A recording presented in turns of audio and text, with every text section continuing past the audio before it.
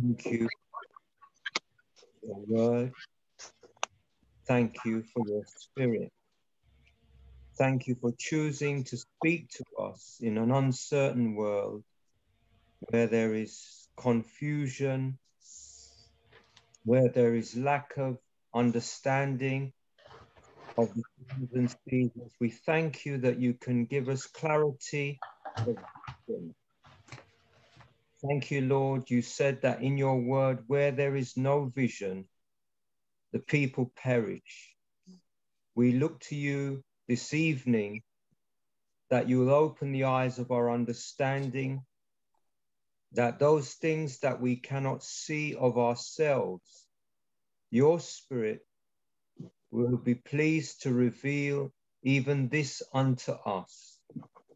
Lord, our tomorrows are in your hand. We don't know what the future holds, but as the songwriter says, we know who holds the hand. We just place ourselves into your care at this time.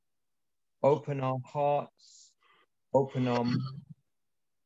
Help us, Lord, to rebuke every opposing voice that we would hear, and help us to focus on hearing your voice. We know that there are many voices, but you said that my sheep hear my voice, and a stranger's voice they will not follow. We just commit the fellowship into your hands at this time. We're asking you to bless our night speaker, that whatsoever he would speak as an oracle, and that he would speak to your honor and to your glory. We thank you for the privilege of being able to hear your word. Many have not this privilege. Lord, they are left in darkness, left in ignorance, left groping in the dark. But we thank you for the entrance of your word, which giveth light. We commit each and every one of us into your hand, those that are sick, those that are afflicted, those that are in, oh God, various temptation. Your word declare manifold temptation. We're asking that you would send your word to heal, send your word to bring deliverance, send your word to bring consolation as we place ourselves into your care. Lord, bless our night service, we pray, as we commit all things into your hands, telling you thanks in Jesus' name. Amen. Amen. Amen. Amen. God bless you, Brother Patrick. Thank you for opening in prayer. And at this time, Brother Earl, congregation, Brother Earl, God bless you. God bless you, Sister Sandra, Overseer, Mother Edwards, Mother Dolly, Sister Navlet, Sister Datlin, Brother Campbell, Sister Catherine, Sister Dell, Sister Pam, Sister Shirley, Brother Pat, Brother Andrew, Sister Shirley. God bless you all tonight. Special greetings to you all in the name of our Lord Jesus Christ, and peace be unto you and grace be multiplied. We give God thanks for his goodness. I want to especially give God thanks for this day. Yesterday I went to work and I wasn't feeling well since last week, but God's grace has been good. I took a COVID test at school yesterday and it was negative, but I knew that I didn't have it. I just knew that I had a bit of a flu. So with permission, I came home early, which gave me a better position than what I was last week, where I was rushing on, trusting God to get home to teach, but I was able to not only have a rest and drink some chicken soup and all that kind of stuff today, but also I was able to look at the scriptures and pray and meditate about it, which my soul was in that in a good manner. May God richly bless you all tonight. Once again, I'm going to ask Sister Catherine to be reading for us. I'd like to share it. Let me see if I can find. Let's see if I can find this PowerPoint. Did have it a while ago, but it seems to have disappeared. 1 second. Hold on. Share screen. Don't know where it's gone. Okay, hold on. Share.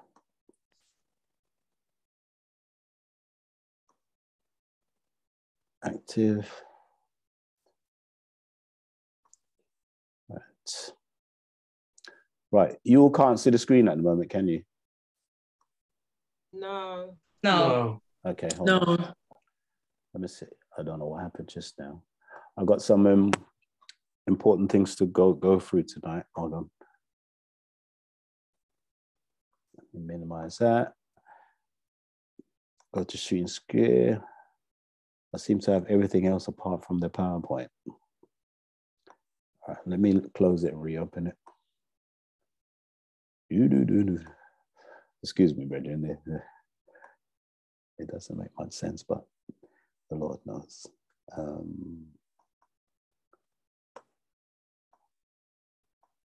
Let's have a look. Right, let's open it again. Right. Let's go to screen share. Right, here we are. Got it now. Right, you can see it now? Yes. Yeah. All right, God bless you. Thank you for your patience. There is a verse of scripture that I've been meditating on, and there's a verse that Paul speaks about mastery. I know some of us don't believe in always in perfecting what we have, but Paul was a man who says, I count all things but loss, and he didn't stop say about just making sacrifice. He says, I want to lose to gain. He said, I count all things but loss, not for nothing and just leave it there, but that I may gain that thing called the excellency of the knowledge of Christ. And I want to give God thanks that when those of us who choose to sacrifice our life for God, in return, he indeed will bless us. I'm going to ask Sister Catherine to be reading first, but just before she does, this is the last week where we're looking at the weapons of our warfare. And finally enough, Brother Patrick put a notice up on the church's WhatsApp group. And believe me, I had no idea that next week's lesson deals with the same things that. So I'd ask us all to listen carefully, because things that you'll hear tonight will spill over into Sunday's lesson. And I'm not sure if his brother Pat or Sister Pam will be teaching on Sunday. But we've been looking at the weapons of our warfare the first week, where we look at the purpose, and then we've been looking the last 2 weeks at the armor and the weapon. But tonight, we've looked at the weapon, we've looked at armor, and now we're going to look what we do with it all. We all should have on our weapon and our armor, and that is because we are in, and we want to stay in, that in the future, we can be part of the eternal army of heaven, which we would like to speak about tonight. Our main topic tonight is to do with the army of heaven. And I'm going to ask Sister Catherine if she would read Daniel chapter 10, verses 10 to 12 first, please. Set thine heart to understand. Daniel 10, verses 10 to 12. And behold, an hand touched me, which set me upon my knees and upon the palms of my hands. And he said unto me, O Daniel, a man greatly beloved, understand the words that I speak unto thee, and stand upright. For unto thee am I now sent. And when he had spoken this word unto me, I stood trembling. Then said he unto me, fear not, Daniel, for from the first day that thou didst set thine heart to understand and to chasten thyself before thy God, thy words were heard, and I am come for thy words. Now, we know the angel was sent to Daniel. And if you look at the main theme on the top of this slide, it says, set thine heart to understand. And I'm praying tonight that God will bless all of you, because whether it be Bible study, prayer meeting, or church, if our hearts are set to understand, then God will grant us understanding. God will not give us understanding if our hearts are not set to understand. You may not understand, but if you set your heart to understand, God will see that you want to understand and then give you understanding because you have a mind to understand. When Moses turned aside to see why the bush burned and was not consumed, he set his heart to find out why. Then God gave him understanding. Now, Daniel was in prayer, and it was through prayer he was looking for understanding. And Daniel was a man greatly beloved, and the angel said to him, "For unto thee am I now sent." Now, what Daniel did not understand, the angel of God understood it and was sent to explain it to Daniel. Now, I'd like to ask a question from verse 12. You can see a question mark there. I want to get you a bit interactive tonight so that you can understand greater. Because when you just sit and listen, it's like somebody either just teaching or talking or telling you what they know. But when you're involved, like Sister Catherine reading, when you read it, it's different from when you're just listening. Then said he unto me, "Fear not, Daniel, for from the first day." Can one of us as brethren tell us as brethren what the first day was, or what is meant by the first day? Does anyone know?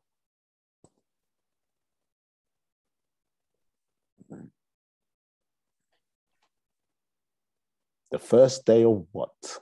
What is the first day? Okay, let me understand. Let's go back to last week. Yeah. Who was that? Was that Sandra? Yeah. What did you say? It's birth. No. Remember, the angel was hindered for 21 days, Okay. Sandra, Yeah. which is equivalent to how many weeks? A month. 3. 3 weeks, right. So from the beginning of the 3 weeks, from the moment Daniel set his heart to understand. Sorry. Sister Del. Hold on, I've got to mute you. Go on. Right. Yeah. From the first day that Daniel set his heart to understand, according to verse 12, for from the first day that thou didst set thine heart to understand and to chasten thyself before God, thy words were heard, and I am now come for thy words. So, with that understanding, when was the angel sent to give Daniel the understanding? Oh my God, right. And he said to Daniel, "Great beloved understanding." I would say the first day of his fasting. Yes. Immediately, as Daniel said, right, I'm going to go and fast and pray to understand. Immediately from that same day, he set himself and started the beginning of the 21 days, day 1, the beginning of the first week. The answer was sent from God. But he's not going to get the answer until 3 weeks later or 21 days later.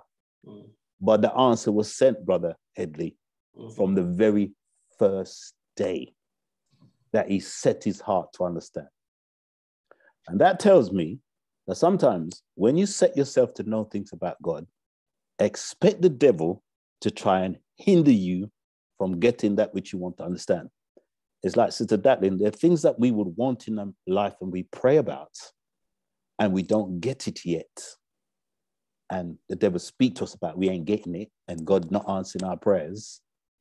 But sometimes the answer has been sent from the first day you ask for it, but somebody is hindering the messenger who has the answer to your prayers.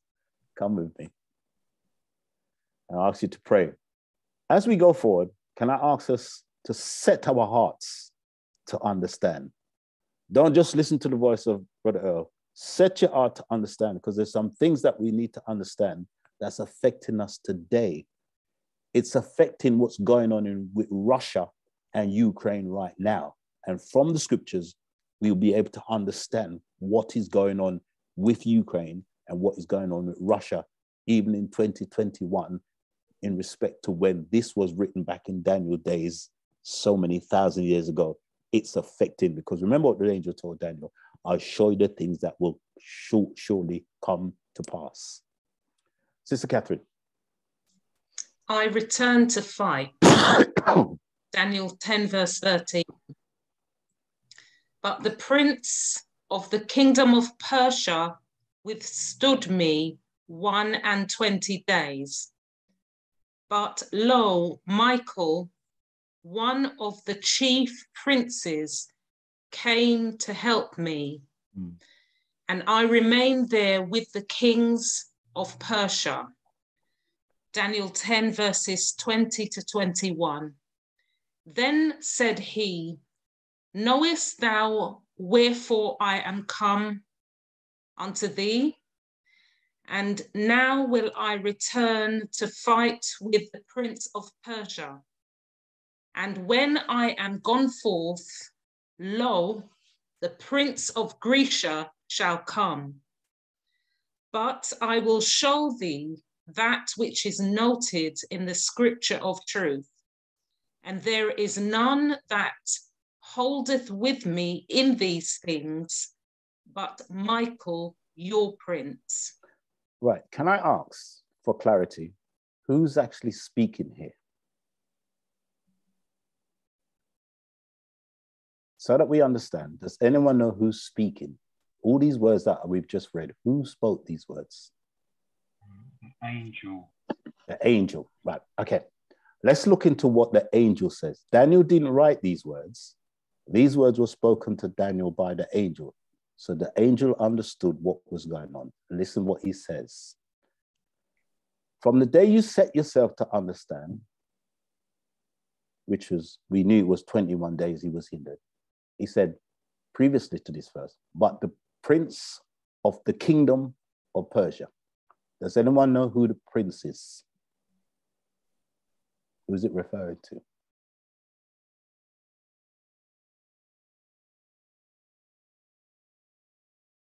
Teachers, overseer, Sister Pam, Brother Leroy. Satan. Who's the prince?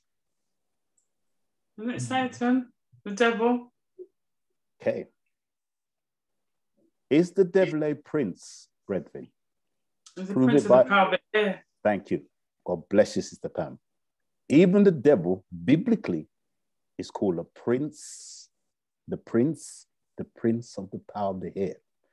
Now, along with him, he has princes in the bracket of principalities that rule in the realms of darkness with him. Now, the prince, if you are a prince, you must be part of what? A kingdom. God bless you, Sister Catherine. Get involved, Bridget. I don't want to just talk tonight. I want us to minister together, because what the devil tried to do is to stop us from understanding. So the prince of the power of the air has princes with him that are not on God's side. And they're biblically now, one of them is now called the prince of the kingdom. Now, remember, we've been translated from the kingdom of darkness. So the prince of the kingdom of Persia. If this angel is referring to an angel, that means other than the prince, the natural man, who's the prince or king of Persia, which I'll come to in a minute. If unclean, fallen angels take possession of a country, a nation, or a state, and establish their rules from the powers of darkness or the kingdom of darkness in the kingdom. Let me explain. There's a kingdom of darkness where the angels that are fallen are. And then there's a kingdom of men.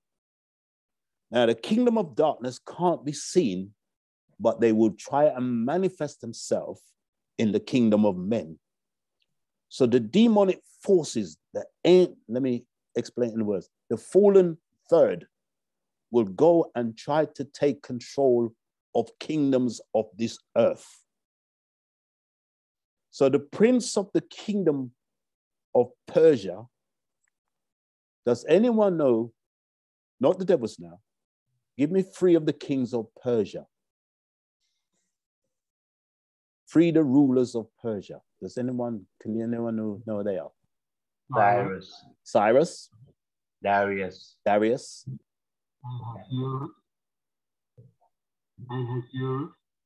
And there was another, Artaxerxes, and there was also Belteshazzar, I believe people say, what them?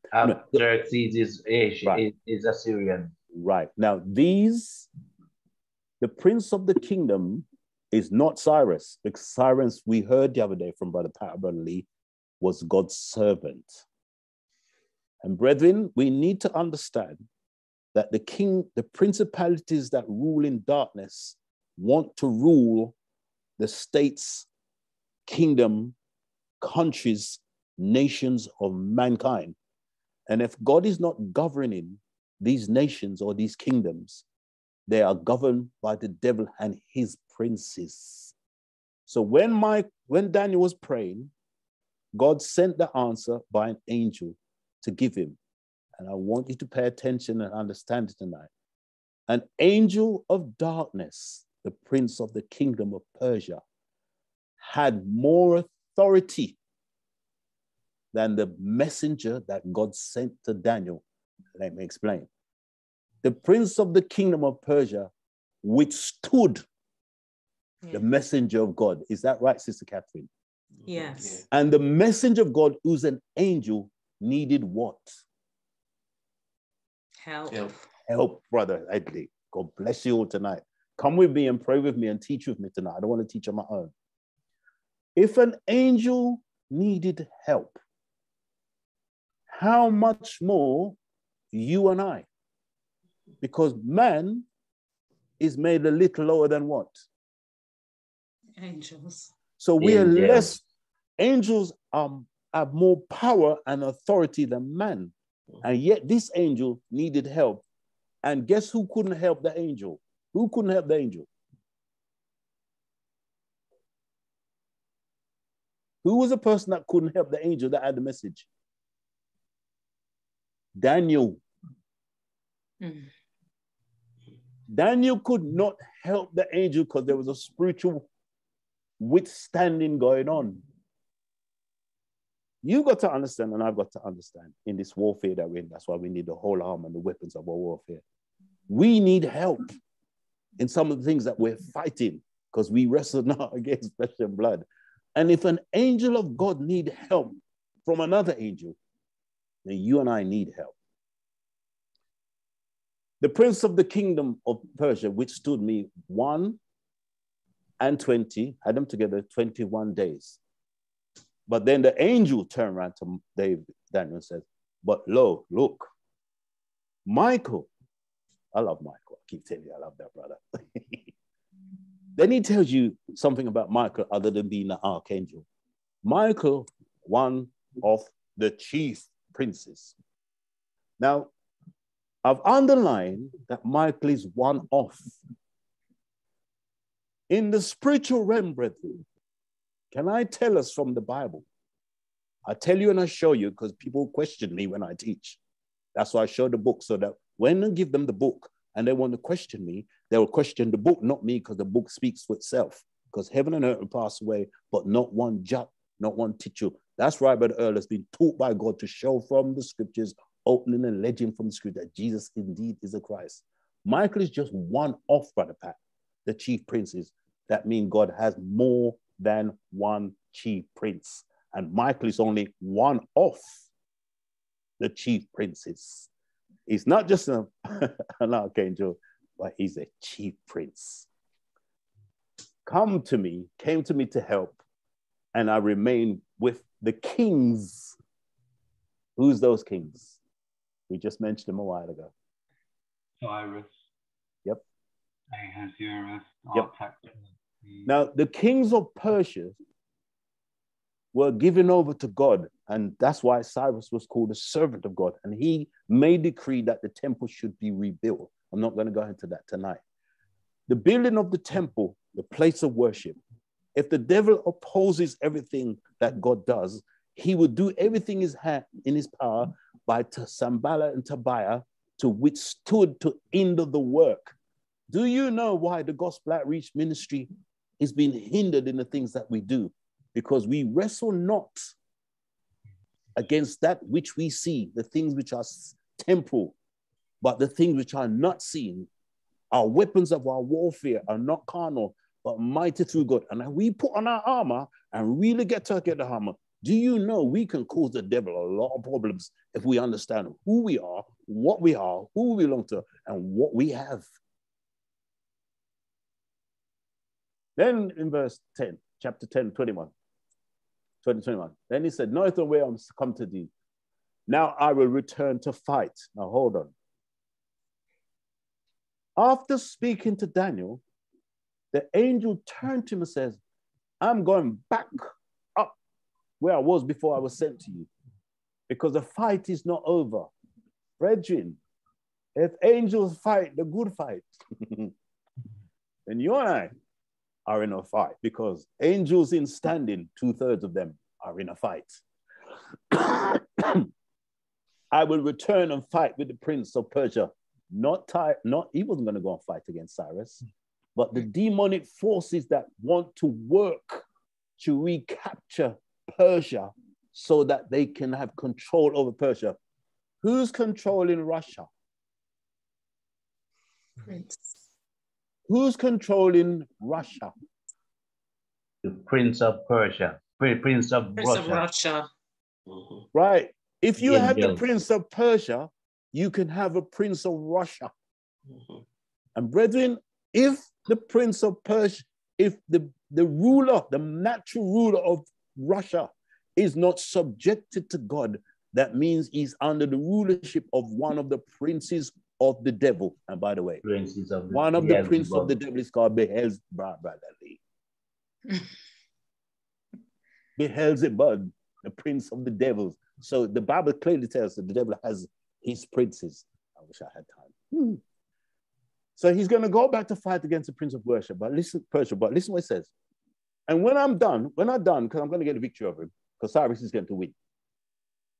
He said, but when I'm done with Persia, and Persia's now got to step aside to fulfill the prophecy of the four kings, the four beasts. Greece is coming. The angel said now, there's going to be another fight going on, where the demonic force that ruled Greece, that got control over Alexander, are going to come up against the holy city. So we're not just looking at a natural army of men, guns and tanks. We're looking at the natural army and the spiritual army, and how in the spiritual realm, the army of God is constantly at war with the army of the devil.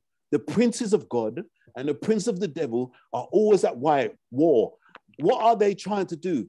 The princes of God are trying to control a nation, and the princes of the devil want control of a nation. So there's a constant war going on, not just a nation, but even from an individual to a family to a community, there's a constant fight going on, because it's not just a nation only. Listen carefully why Brother Earl is doing this. Let me use the angel's word. I will show thee that which is noted in the scriptures of truth. Now, if the angel of God was going to open up what was in the scriptures to Daniel, can I ask you to pray for me as my brethren? Don't fight me. Don't oppose me. Don't compete with me. Pray for me that utterance may be given, because unto you it is given to know the mysteries of the kingdom. I don't try to sing like Sister Shirley because it's not given to me.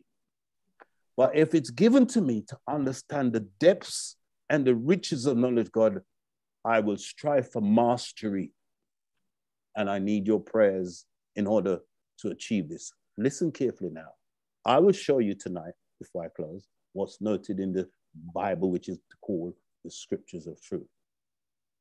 Hear what the angel said to Daniel before he left. I'm going to show you what's in the scriptures of truth that you read in the book of Jeremiah. And there is none that holdeth with me in any of these things which I'm showing you. The word, it means nobody don't understand the depths of what I'm explaining to you more than Michael. So Michael knew about what was going on to Israel that's contained in the scriptures more than the angel that was sent to Daniel. And the angel that was sent to Daniel says, I'm not afraid to tell you with all humility, what I've explained to you, I want to prophesy in parts, but Michael know more than me. What a thing when you can look at your fellow brethren and in honor prefer one another. Preferring one another. The angel is bigging up Michael. He knows more than me. And listen what he says. There's nobody that don't understand more than me. But Michael, guess what? It's in bold, it's underlined. The angel told Daniel that God has given you a prince. Michael is not just one of the chief princes in the verse above, Sister Pam. According to the scripture, Michael is Daniel's prince. Now, what does it mean that he's Daniel's prince? Prince of Israel. He's the prince of Israel. Now, people talked about the prince of Israel and they say it's Moses. But let me tell you biblically from that verse, you will never find no scriptures that speaks about Moses being the prince of Israel. But in the Bible, in the scriptures of truth, you'll find that Michael is their prince. Is your prince. Sister Catherine, please read for me. Let's have a look at Michael tonight. May God bless you all. Michael, Revelation 12, verses 7 to 9. And there was war in heaven. Michael and his angels fought against the dragon. And the dragon fought and his angels and prevailed not. Neither was their place found any more in heaven. And the great dragon was cast out, that old serpent called the devil and Satan, which deceiveth the whole world. He was cast out into the earth, and his angels were cast out with him. Now, brethren, who's the dragon? Who's the dragon? Devil. Satan. Satan. Satan is the dragon. The same person is the devil. The same person is Satan. And the same person is the old serpent. Now, where was World War One? World War One started in Austria, in the earth. I'm talking spiritually. Spiritually, World War One was in heaven. In heaven, yeah. In heaven. But Lee's right. Having been a teacher, he knows that World War was started in Austria, you know, for one natural world war. But there was a war before that, and it took place in heaven. And then if you listen carefully, you'll see a question mark up there. War in heaven, not on earth. Michael and his angels. Can somebody explain to us as brethren his angels?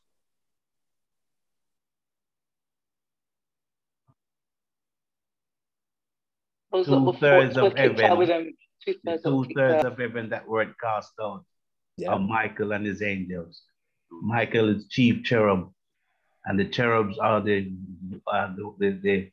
as it were, for lack of a better word, the soldiers of heaven. Okay. Michael, one of the chief princes. So not all angels are warriors. Were put under Michael. No. All of the chief princes were allocated a portion of the 2/3 of heaven. Some 100-fold, some 50-fold. Michael has been given a group of angels to be under his supreme command. And when there was war in heaven, Michael and his angels fought against the dragon.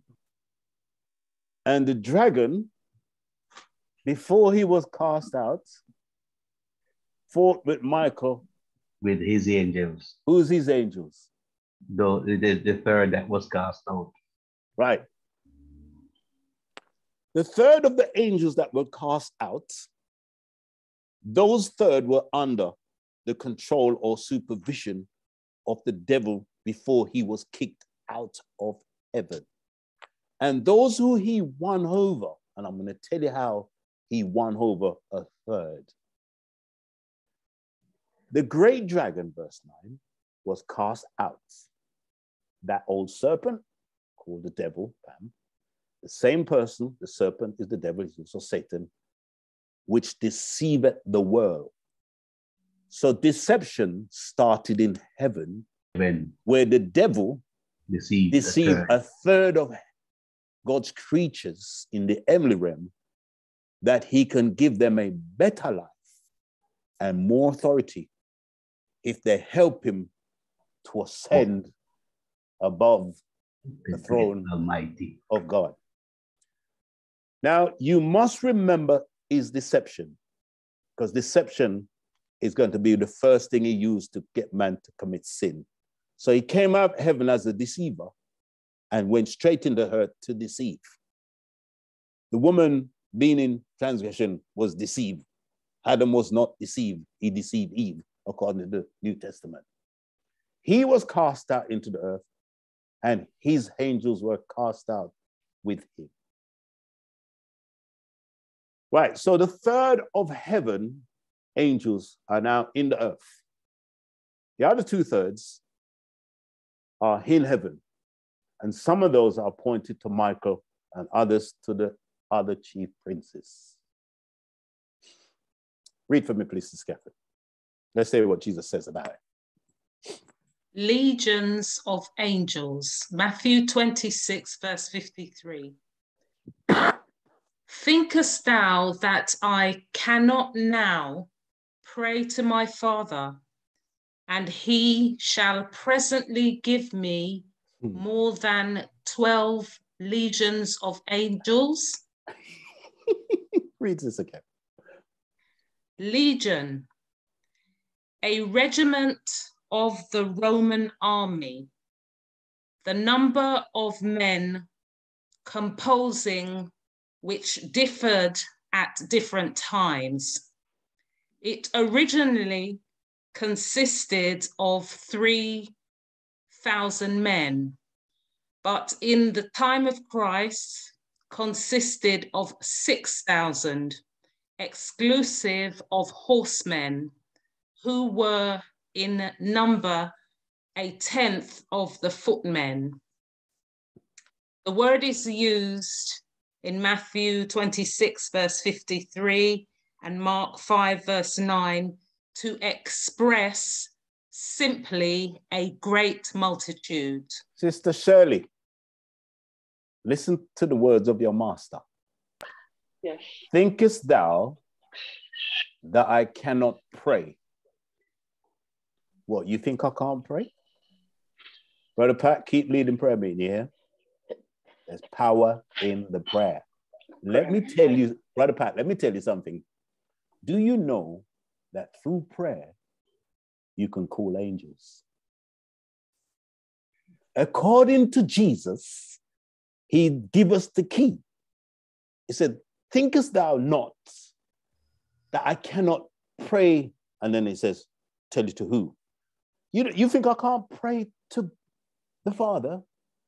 And he shall, and I've highlighted it, presently do what? Not give me 12, but Jesus knew, Brethren, Sister Dell, I wish Sister Joy was here. Do you know that prayer can keep, through prayer, you can ask for more than 12,000, 12 legions of angels to come and help you. Ask what you will and it shall be given. We need to really get into the upper room.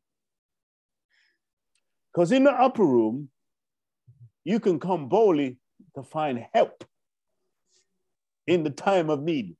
I only need one angel, because one shall chase 1,000. You think it's me? You think it's you? You can't run 1,000. But an angel can chase 1,000. And 2 angels can put 10,000 to flight. I'm not saying we can't do it. But listen, prayer, brethren, prayer, prayer, prayer, prayer. And if we stop preaching, and we don't preach in church no more, that's fine. And Brother Earl stop teaching, that's fine. But I'll tell you this to us as a church, never, on no account, do you stop praying.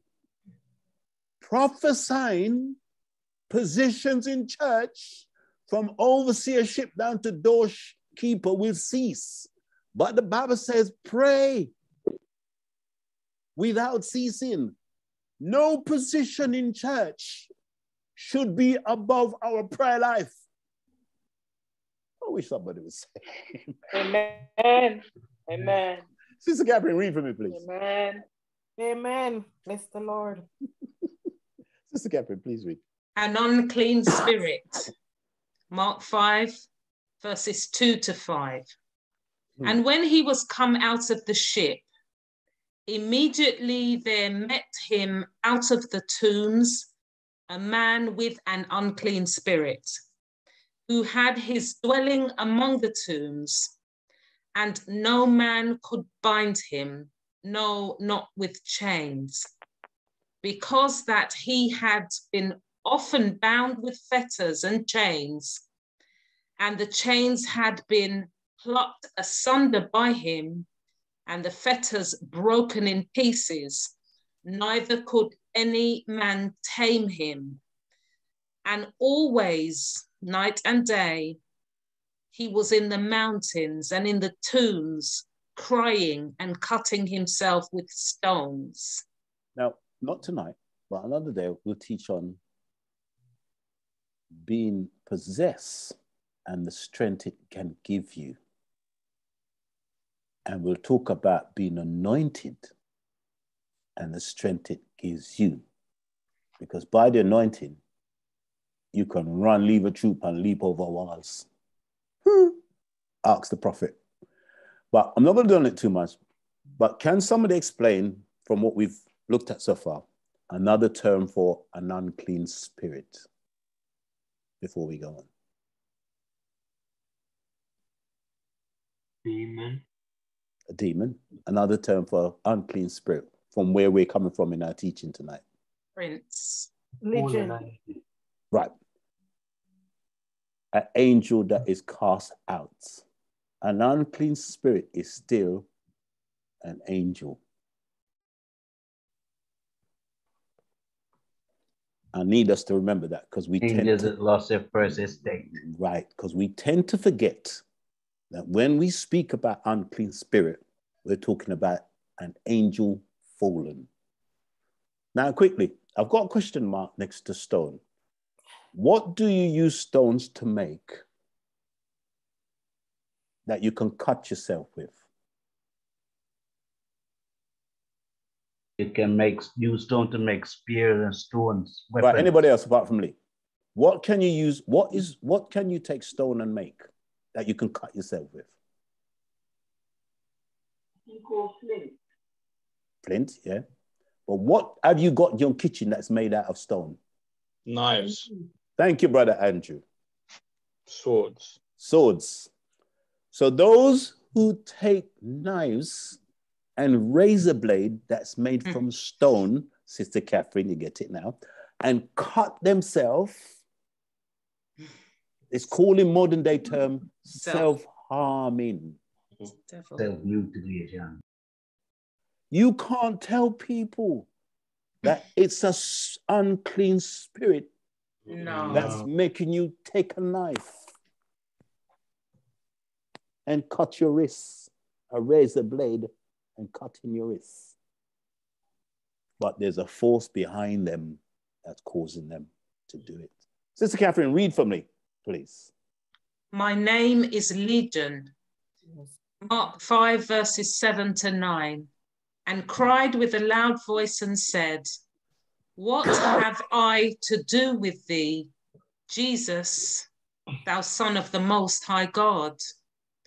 I adjure thee by God that thou torment me not. For he said unto him, Come out of the man, thou unclean spirit. And he asked him, What is thy name? And he answered, saying, My name is Legion, for we are many. Brethren, previous verses, says Catherine read, how much constitute in the Roman army? A legion is between how many troops? 6,000 men. I'm going to ask Lee to give the brethren a chance. What is it? I'm going to ask the ministers to forbear unless I ask you to speak, because I need the brethren to understand. And it's nothing rude. I'll ask you a time. When there's a question to ask, I'll ask you. But give the brethren a chance so that they understanding, because we minister for the edifying, the building up. And if we jump in ahead of them, we stop them from understanding, though we're helping them. So let me ask, all right, let me ask Lee a question. Right? Lee, this question is for Elder Thompson. Right? Why is his name Legion? Because he's many. Oh, you hold on, you're doing exactly You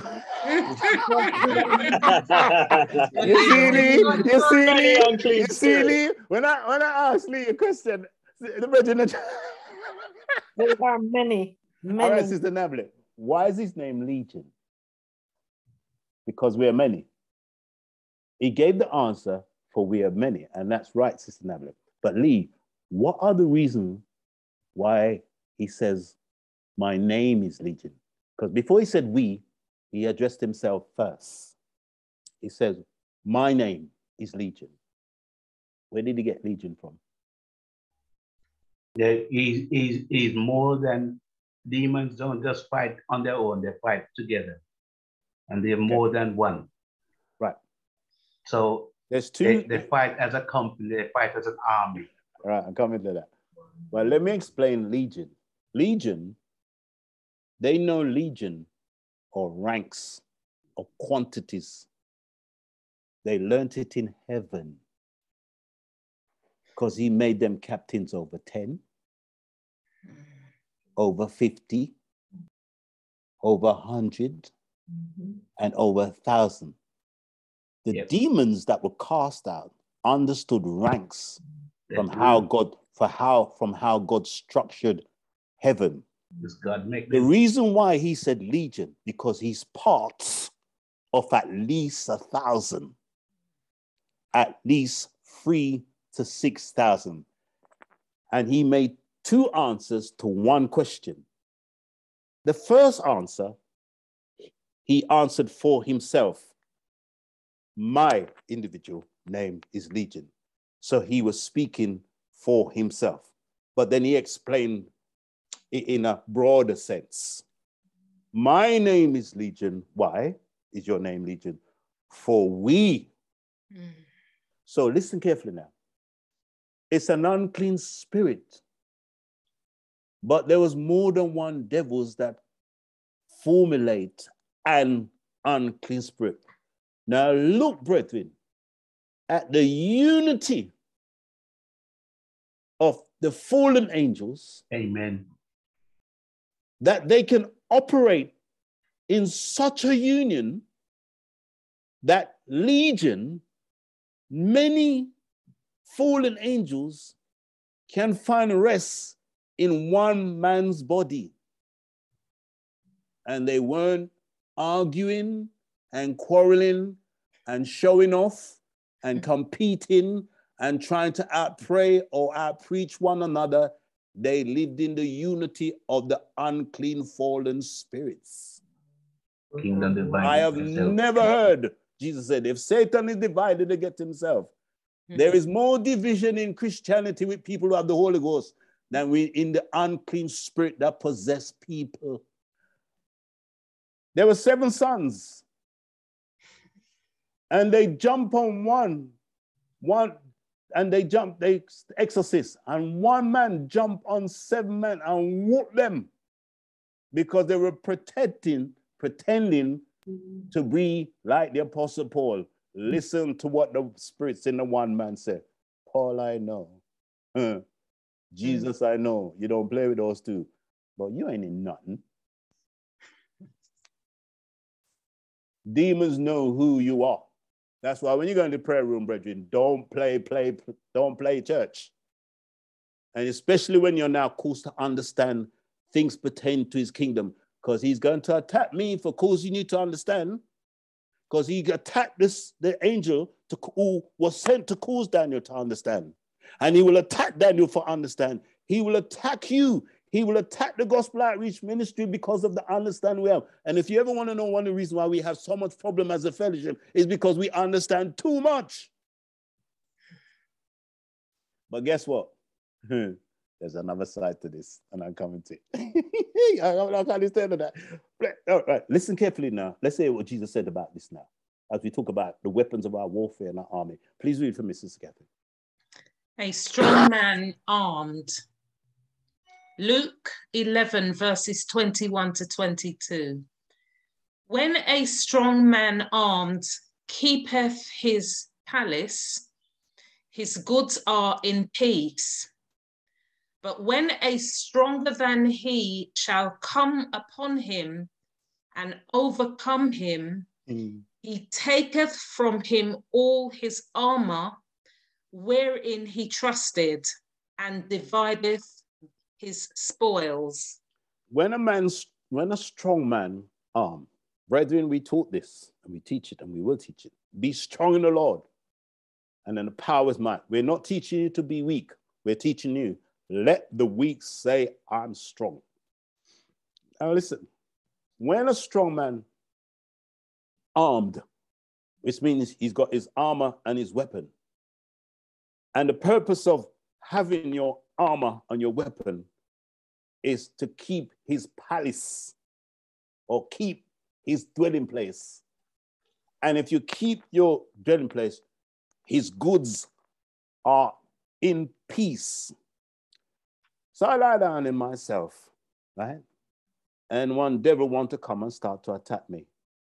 The only way he can beat me is verse 22. When a stronger than he shall come upon him. So the devil knows who's to send to you. He's not going to send to you a demon or a situation that he knows that you would whoop or you beat, Brother Andrew. He will put a situation that he knows that will beat you up. And the reason why some of us don't get beat up, because guess what? Because when the enemy coming like a flood and attack your mind, Sister Cynthia, and start telling all kind of things, the Holy Ghost in you rise up and say, all right, you are strong. You are strong, Sister Cynthia, but I'm stronger than you. And if I don't help you, the devil would whoop you. You know, Sister, let me talk to you. You know how many times over the years the devil tried to knock you for 6. And every time he tried to knock you down, for some strength, you'll find the strength to get up. I'm not moving because the Spirit of God in you lift a standard. Because it's not by might. It's not by power. And he that keepeth Israel don't slumber or sleep. And he's the lifter up of your head. So you continue to trust him as we teach you where you can't trace him. But when a stronger than shall come upon him and overcome him, he take away his armor. You know what?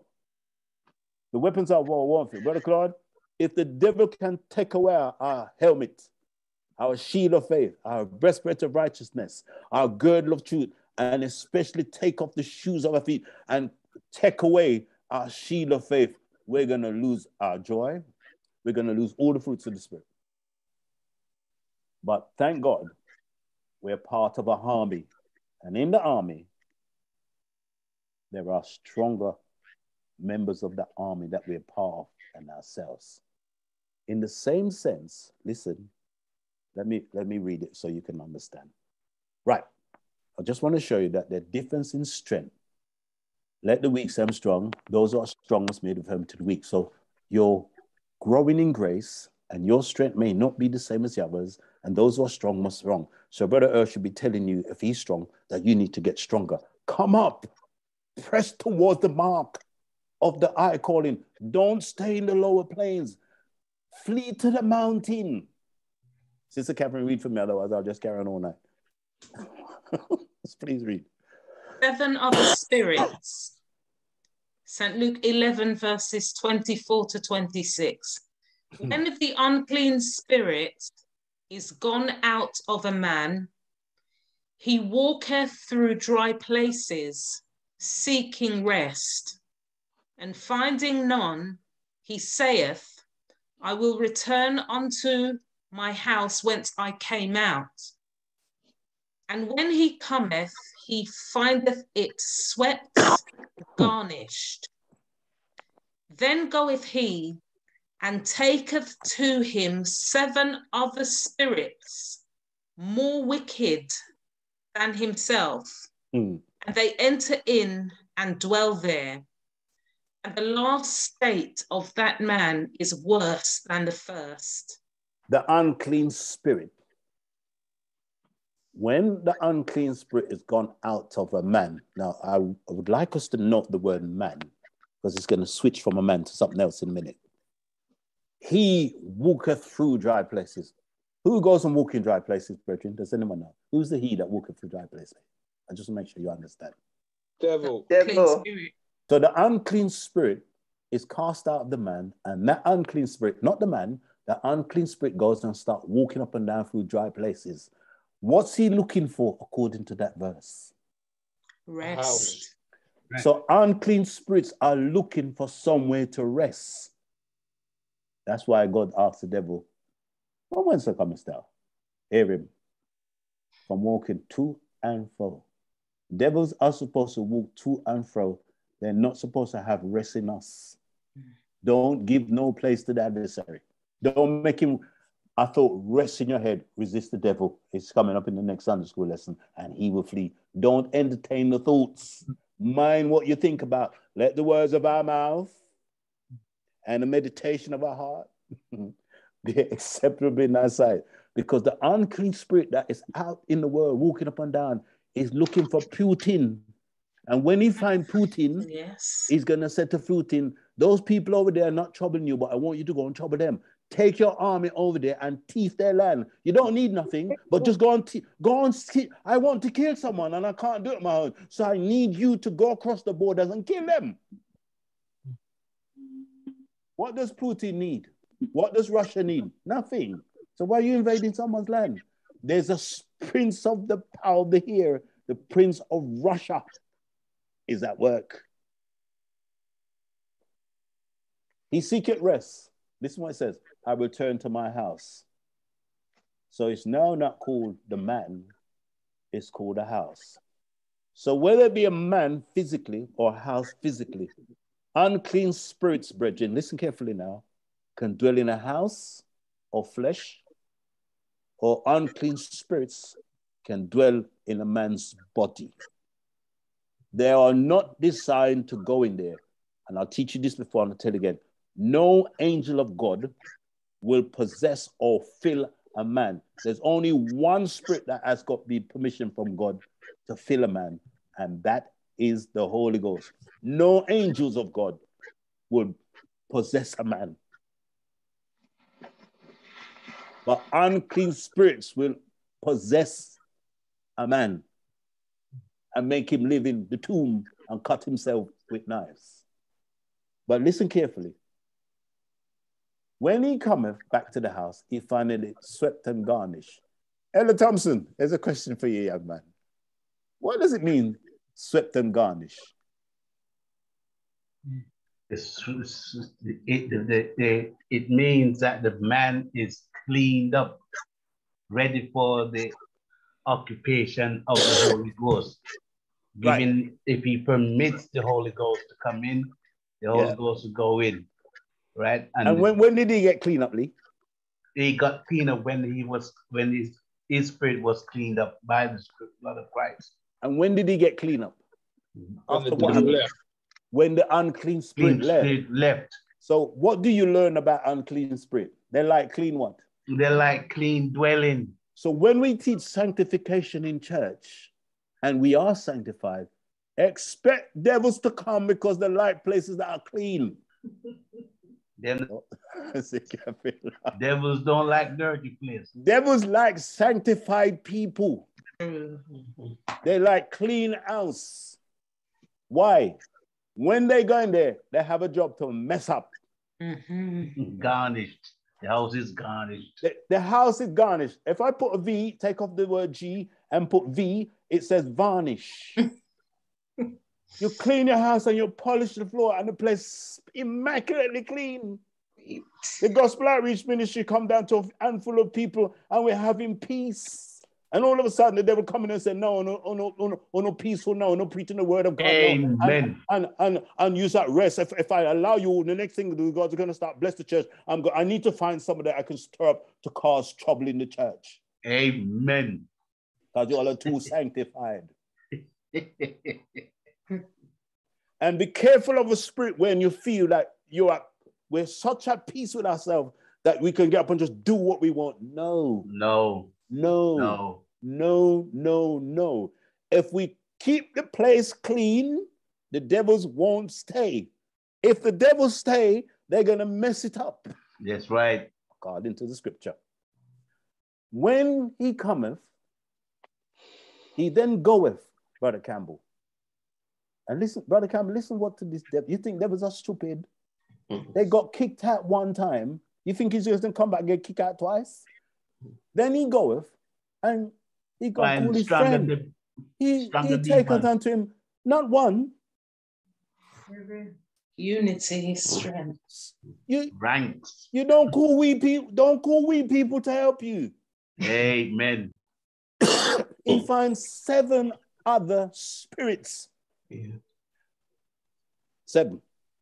And they're not just spirit, but those 7 other spirits are what? More wicked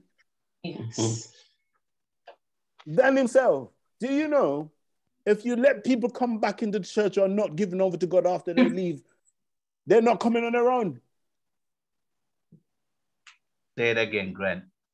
If we let people come back into the church after they leave and they don't give themselves over to God, and I quote, they don't give themselves to God, they'll bring people with them that are 7 times worse than themselves. Say it again, amen. And the last state of the house or the man will be worse than the first. Let me leave that and move on because I got to finish at a certain time. Sister Catherine, read them, please. An angel of light, 2 Corinthians 11, verses 13 to 15.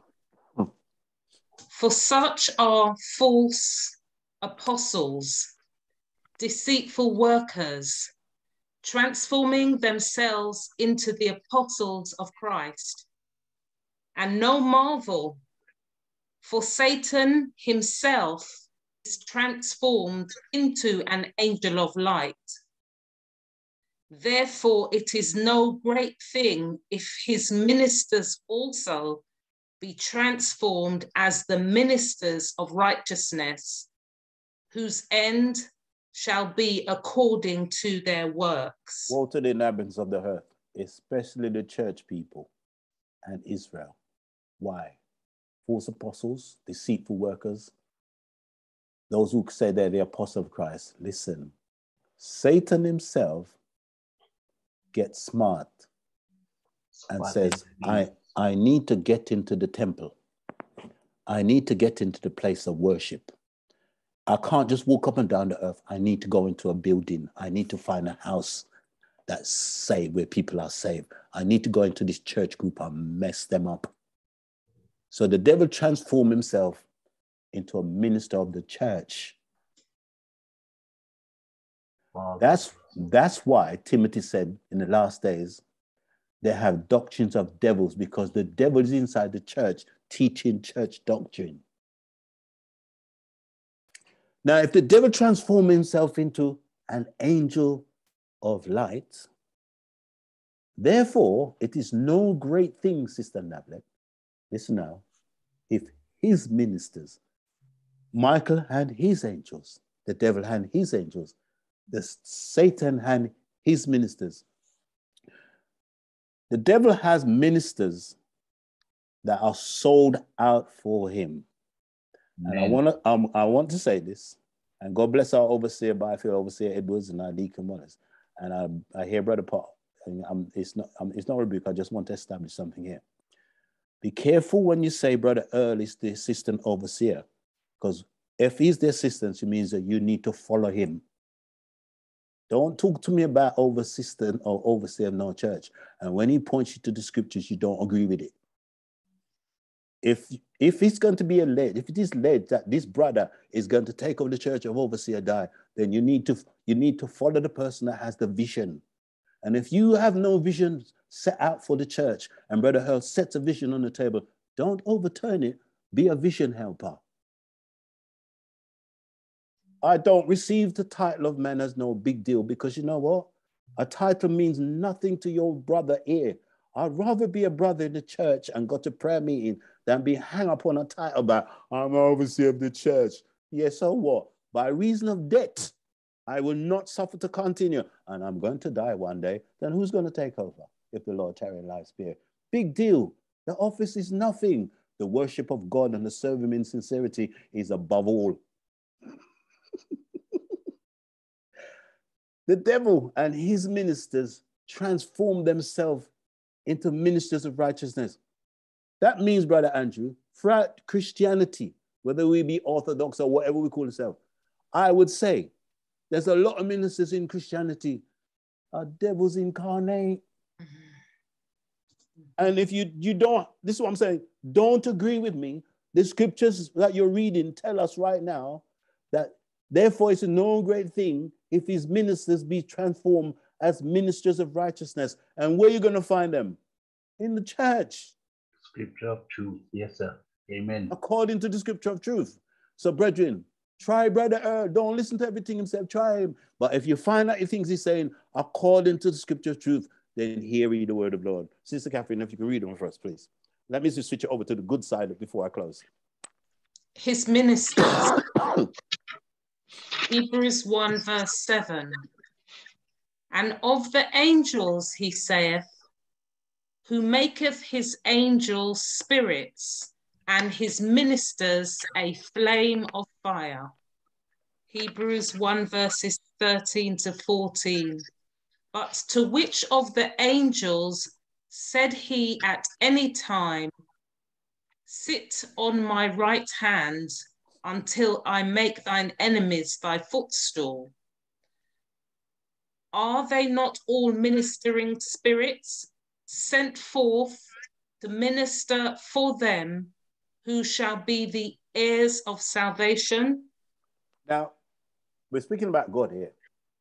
And of the angels, he said, who maketh his angels spirits. So his angels are spirits. We understand that. And his ministers were the same angels. Or if we want to interpret that, if we want to interpret as being what us as preachers on the earth, that means we're saying the preachers on earth are like flames of fire. Well, if it means us, it means when we talk and say what God says, it's going to burn. But let's take us out of it and say his ministers are his angels. They're flames of fire. Now, he didn't say any to one of the angels. Don't get confused with worshiping angels. We don't worship them. We worship with them. Let me say it again. We don't worship angels. We worship with them. Amen. I'm going to say it one more time for the record. We don't worship angels. We never worship angels because the angel will rebuke you. Fellow servants. Yes, Brother Lee. God bless you. If you worship a true angel who's a fellow servant, he will send you, stand up on your feet, worship God. But anyone if you entertain any kind of self-praise, be careful. Any kind of self-exaltation, be careful. Because unto whom does all praise belong to? Unto whom does all glory belong to? Unto whom does all honor, majesty, dominion, and power belong to? You know, and I know, and forever thy word is settled in the heavens. Let me go to verse 14 concerning the angels. Are they not all ministering spiritual? The 10 times 10 times 10 times tens of thousands of angels, the scriptures tell us who they are. One, they are ministering spirit. And I want you to note it in the diary of your heart. Angels are God's ministering spirits. 2, his angels are sent to do what? To minister. To who? To them. Who's them? Who shall be his? The elect. Of salvation. Not just the elect, but it says to them who shall be heirs of salvation. Can I ask you a question tonight? Are you a heir of salvation? Hallelujah. Bridget, Sister Cynthia, Sister Datlin, Sister Catherine, Sister Cynthia, Mother Edwards, Sister Sandra, Sister Pamela, Sister Shirley. I'm just leaving the sisters. Are you a heir of salvation? Yes. Well, according to that, his ministering spirits are sent forth to minister for them who shall be heirs of salvation. So if you are an heir of salvation, Sister Catherine, you should have angels ministering unto you. Let me explain.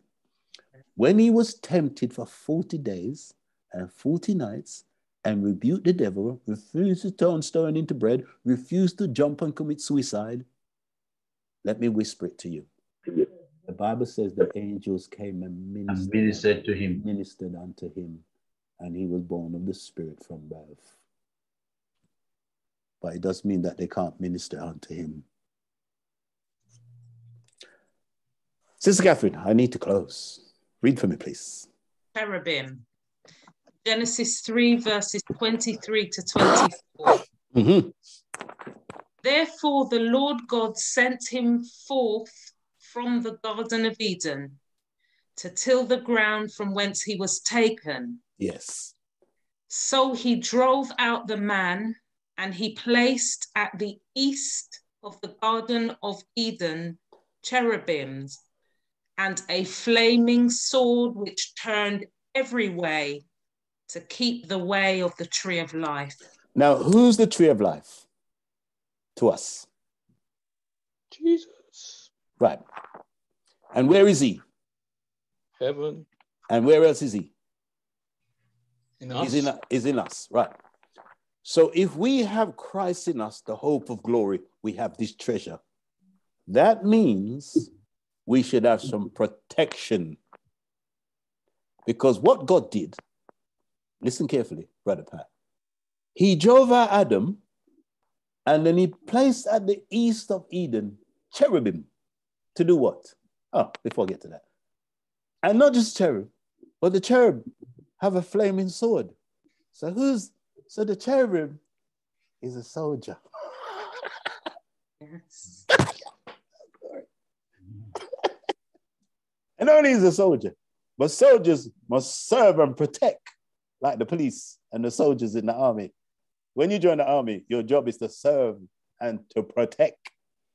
So this cherub and a flaming sword, which turned every way, is for what reason?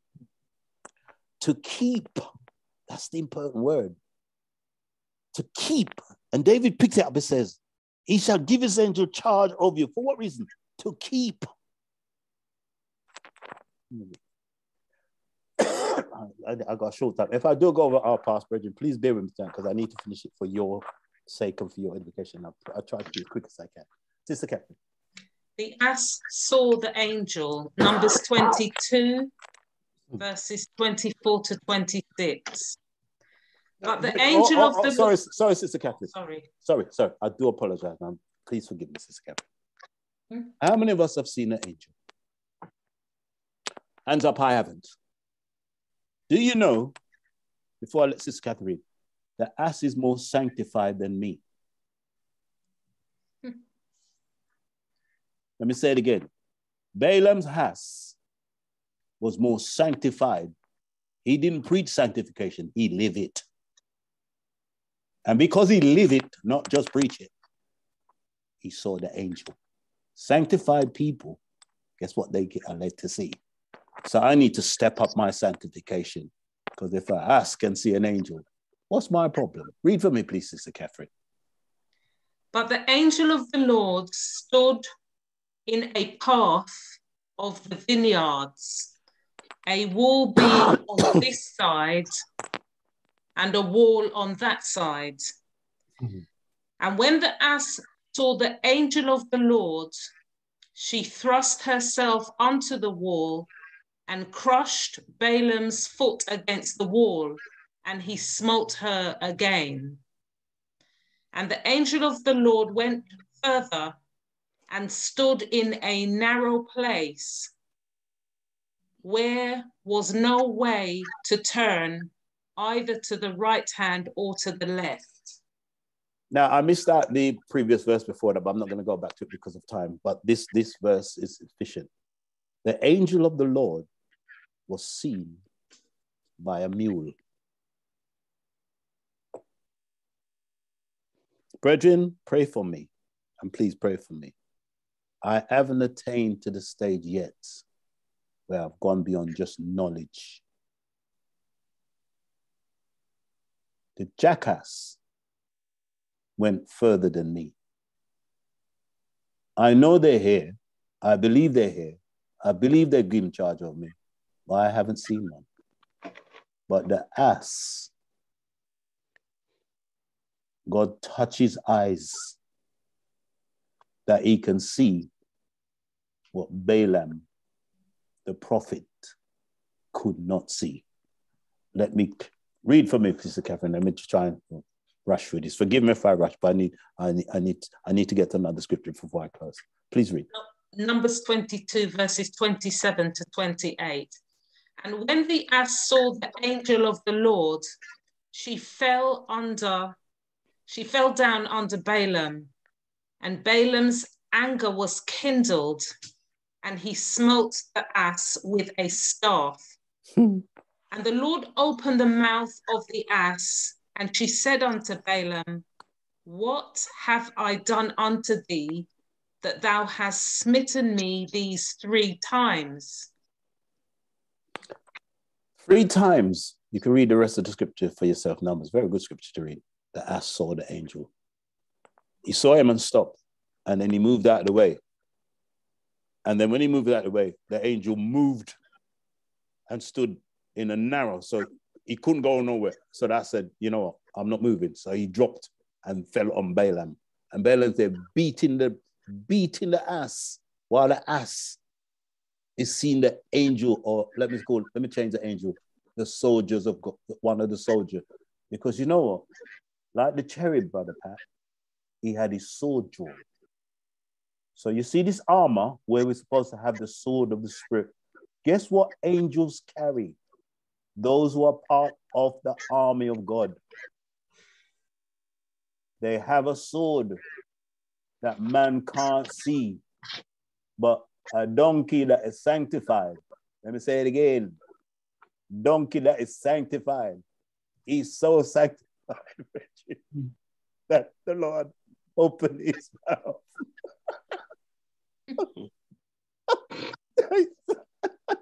He's so sanctified that the Lord opened his mouth and he started talking to Balaam. I suppose you got the road tomorrow and the dog start, instead of barking at you, start talking to you. I bet you'd run. Now, sometimes I wonder, do we really believe some of the things that we read? Or do we just take it just as a story? I just happen to believe it. And if I'm going to be classed as madly clever believer, I spoke to the prophet. Well, I'd rather be bad than believe the scriptures. The ass turned to him and said, in the tongue of men. So the ass started to speak in tongue of men. He wasn't E-R. Let God be true and every man a lie. He didn't say E-on, and Balaam never understood. He said, Balaam, why you beating me? Why you leaving me? And husbands, please don't beat your wives.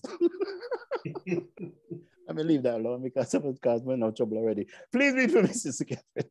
I only need to close. Brother Pat smiling. Please read for me, Sister Catherine. There stood a man, Joshua 5 and verse 13.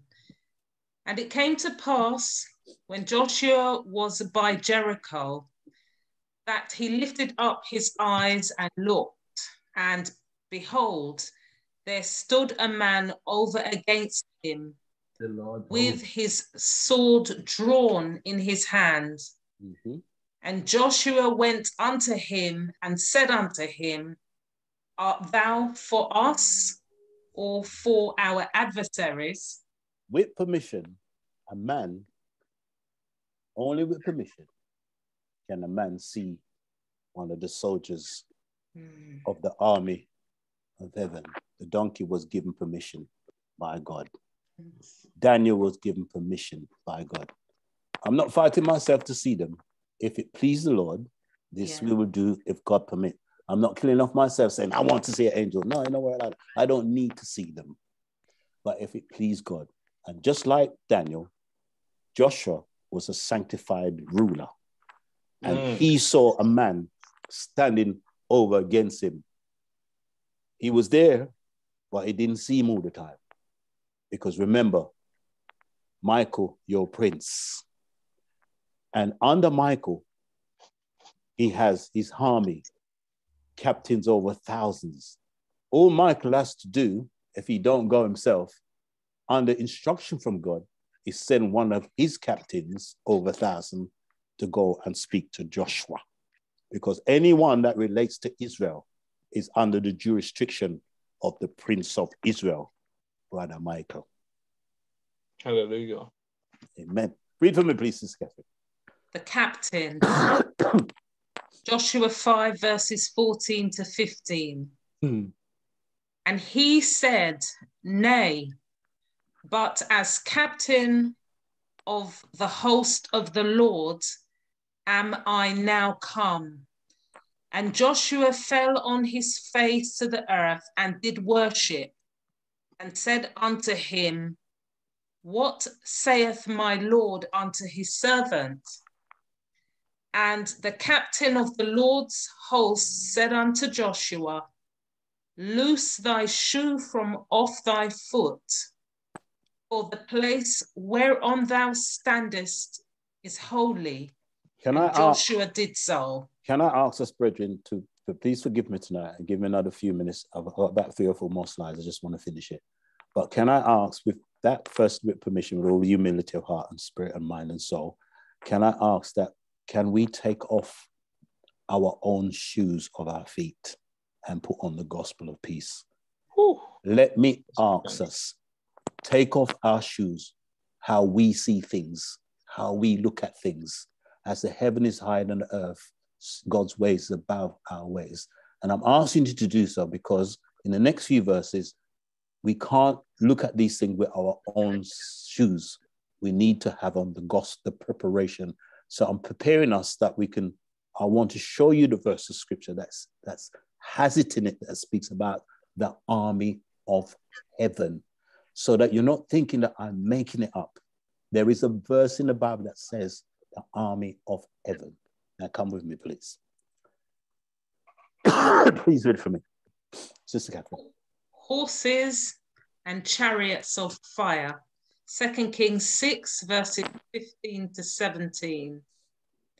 And when the servant of the man of God was risen early and gone forth, behold, an host compassed the city, both with horses and chariots. And his servant said unto him, Alas, my master, how shall we do? And he answered, Fear not, for they that be with us are more than they that be with them. And Elisha prayed and said, Lord, I pray thee, open his eyes that he may see. And the Lord opened the eyes of the young man, and he saw, and behold, the mountain was full of horses and chariots of fire round about Elisha. How did this happen? Brother Pat, prayer meeting. The young man was panicking, and Elisha went into prayer meeting. What is it about prayer meeting, Brother Pat? Elisha prayed when The literal army of the Syrians, chariots were around them. The young man was panicking and he prayed. But before he prayed, he told the young man, fear not. Brethren, God has not given us a spirit of fear. Don't worry about Russia. Don't worry about what's going on in the world. Don't worry about pressing no nuclear bomb. This world is reserved for God to destroy. No nuclear bomb will destroy the earth. Other means the Bible is lying. God has reserved this earth for fire and no man is going to destroy it. The scriptures cannot be wrong. So let not your heart be troubled. They're just playing dolly house and Tonka toys. That's all they're doing. If Putin think he's bad, make him press a button and see what the rest of the world do to him. Seriously, he's not one of the 4 kings that conquered the earth, so he will never do it. He's just playing games. I understand that from the scriptures of truth, and I'm not worrying about him. He will never rule the world.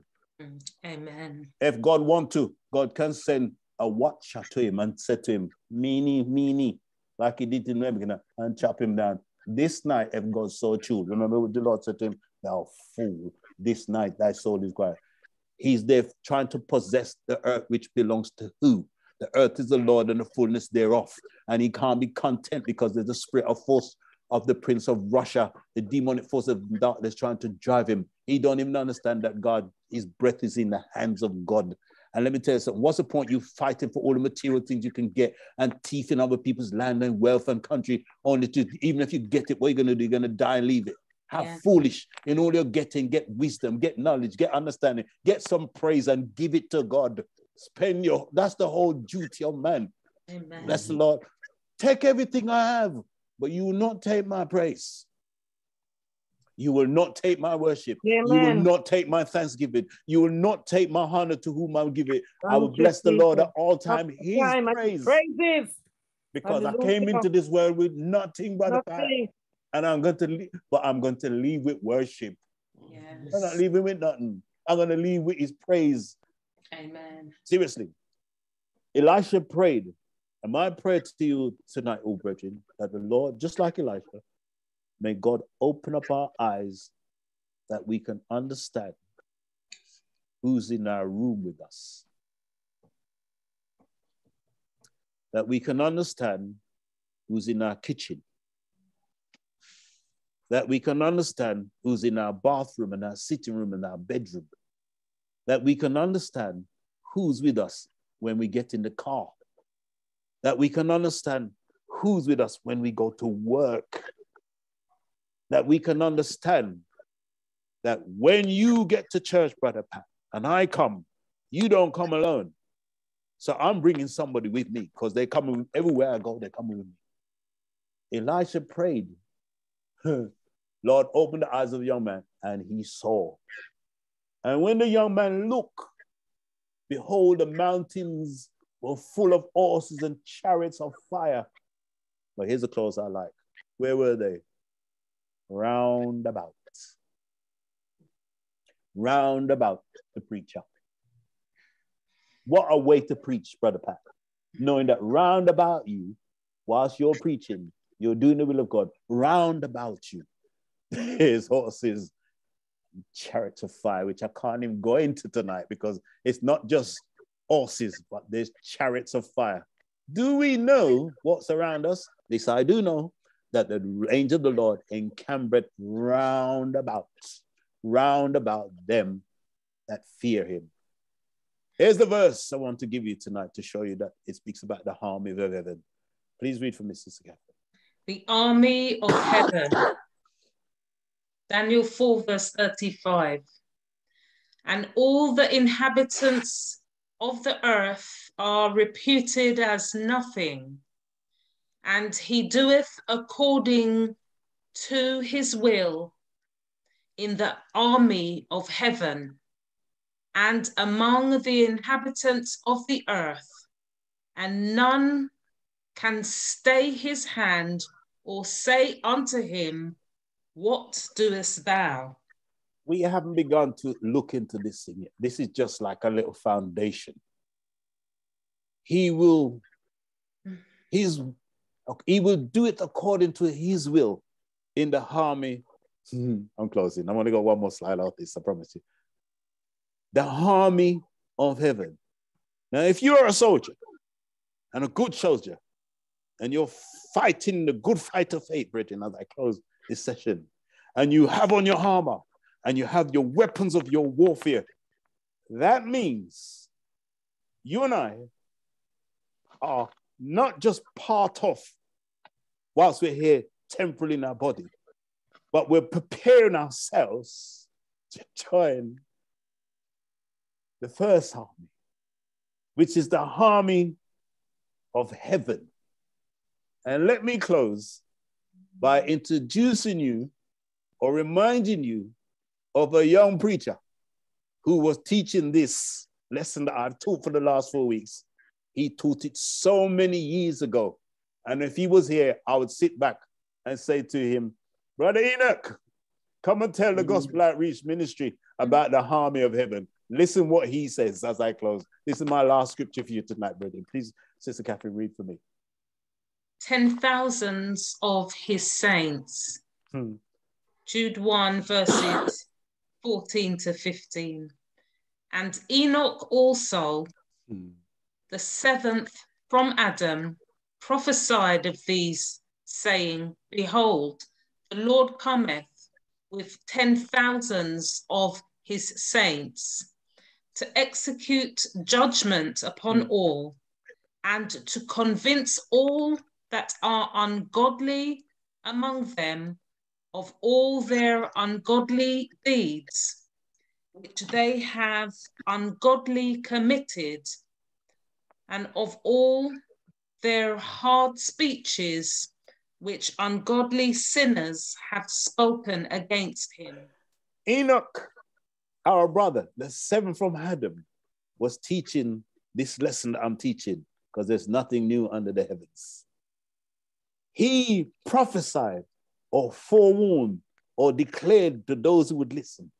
He said, look, I can see the Lord coming. And he's not coming alone. He's coming with his army. And in his army, there's 10,000s. 10,000s. That means they're numberless. Of his saints. And what are they coming to do? They're coming to execute judgment and to convince. Even if we try now to tell people and they don't want to listen, let's just do our duty. Well, one of these days, they will be convinced of their ungodly deeds. And some of us have to put up with some hard speeches where ungodly sinners say things to us. You know, pardon me, they stick up their fingers and they tell you a few letter words and they tell you don't want to hear nothing about this God and all sorts of things. A man told me certain things one time, and I had to dust the shoes, the dust off my feet, and I won't even tell you what happened to him. But let me tell you this. We're in training to join the army of heaven. So fight the good fight of faith and lay hold. And I said to the gathering that Paul says, I have fought a good fight. I have kept the faith. And henceforth there's laid up for me a crown of life, which I will exchange this helmet of salvation one day. And I will not just exchange the salvation, but I'll leave this army that is on earth with my fellow brethren on earth, and I'll join the eternal army of heaven. What a wonderful thing to look forward to. May God bless you, and may God keep you. May you lift up. Thank you for your extra minutes you give me as I hand back to Sister Sandra in Jesus' name. God bless you all. Lord, God bless you, Brother Earl. God bless you. Amen. Amen. God bless you. Amen. Bless you. Bless the Lord. Praise the Lord. Oh, hallelujah. Thank you. Bless you. God bless you. God bless you. We have come to the end of our teaching today. Brother Earl stated in part of his teaching that we should note in the diary of our hearts these lessons. God bless you. At this time, I'm going to ask Brother Edley if you can pray the closing prayer. Sister Charmaine, is she there? Okay. So after Sister Charmaine gives the announcement, Brother Headley, if you could just pray for Brother Earl, because this was his last week of teaching, and for the brethren that have to go away to ponder on these words. Thank you, Sister Charmaine. God bless you, brethren. God bless you. On Sunday, our service starts at 1:30 and finishes at 4 p.m. Our topic this week is Victory in Jesus. And our scriptures are taken from 2 Corinthians chapter 10, verse 1 to 6. Also Colossians chapter 2, verse 9 to 15. God bless you. God bless you, brethren. God bless you, Sister Charmaine. Thank you. Thank you. God bless you. Brother Headley, are you there? Bless you. God bless you. Thank you, Jesus. Bless the name of Jesus. Father, when we come before you, once again, we give you thanks, Lord in heaven, for, oh God in heaven, your wonderful words that have come to our hearts, Lord, to encourage us, Almighty Father in heaven, to continue on this journey.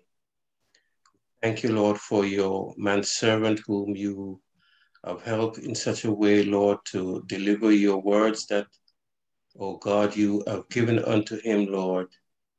Teach us tonight, and Lord, we thank you.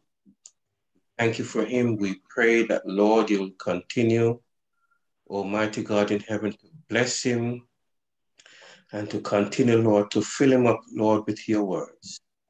We pray that, Lord, you will continue to be with us and to strengthen us, your people, Lord, whom you have called from sin. We thank you that, Lord, you have touched us. You have given us this wonderful hope. Mighty Father, we have in thee. And therefore, Lord, tonight we worship you.